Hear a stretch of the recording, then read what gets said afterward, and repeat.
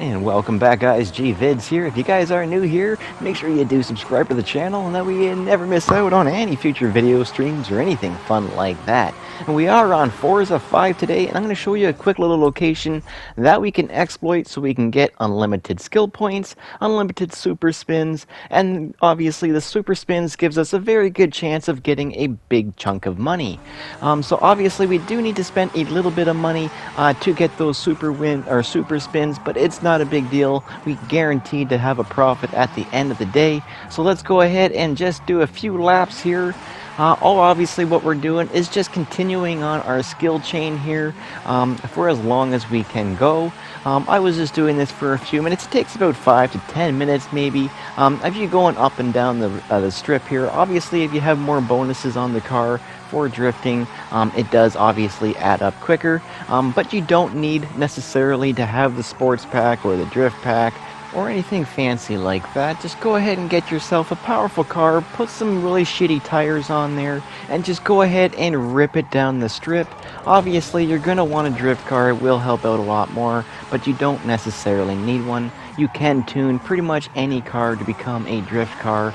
Just take away its grip and you'll be pretty much able to slide up and down the strip here.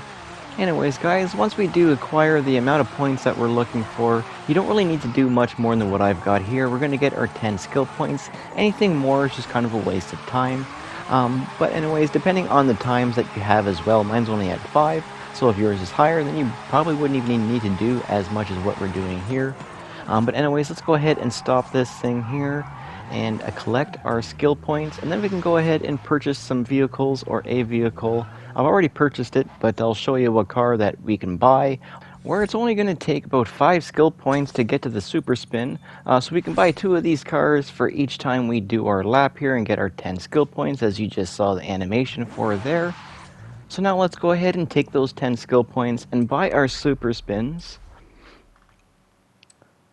And we're going to go I've already purchased it like I mentioned there, which is a Toyota Supra, the one that we actually started with at the very start of the game. It's very cheap to purchase, and like I mentioned, it only takes 5 skill points to get to the actual super spin.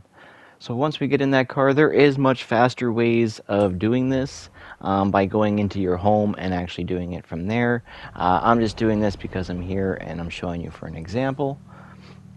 But once you do get the car, we're going to go to the car mastery part now. Obviously, go to cars, car mastery, and then we're just going to follow this pattern because it's the cheapest way to do so, and then we're going to get our super spin right there. Now you can go ahead and buy multiple of these vehicles so you can get multiple super spins. All you need to do is drift up and down the strip. Super easy. It's not really much of a glitch, more so an exploit of the area. But anyways guys, I really do hope you enjoyed today's video and you did find it helpful in any way. If you guys did, make sure you do share, like, and subscribe, and they'll catch you on the next one. Peace.